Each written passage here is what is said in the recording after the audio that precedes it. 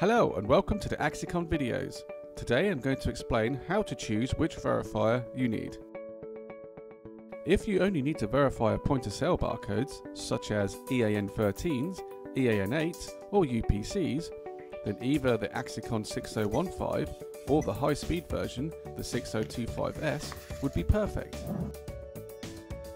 The high-speed version automatically captures all the different readings you need to take of the barcode, and it can take up to 100 scans per second.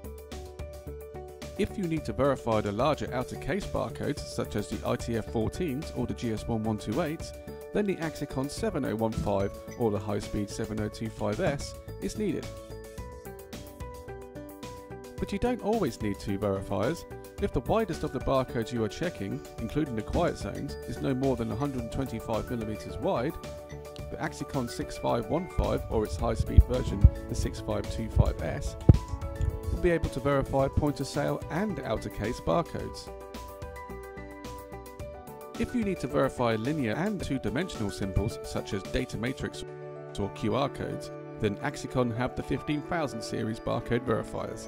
In this series is the Axicon 15200, which has a field of view of 60 by 45mm, and the 15500, which has a field of view of 95 by 70mm. The only difference is the 15200 having a higher resolution for reading much smaller data matrix barcodes, with the smallest X dimension of 150 microns.